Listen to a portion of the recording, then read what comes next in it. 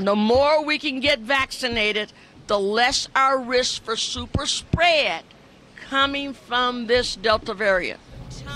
A warning from Marion County health officials to roll up your sleeves and get the COVID-19 vaccine. This as concerns grow over the Delta variant.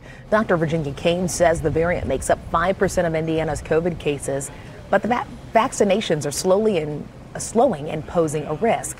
According to Kane, 42% of Marion County residents are fully vaccinated, and the department is using a new mobile unit to get more shots in arms. It will sit outside the federal building next week.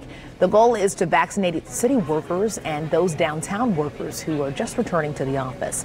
Moderna and Johnson & Johnson shots will be offered. The mobile unit will run Wednesday and Thursday from 11 a.m. to 3 p.m. We are just a few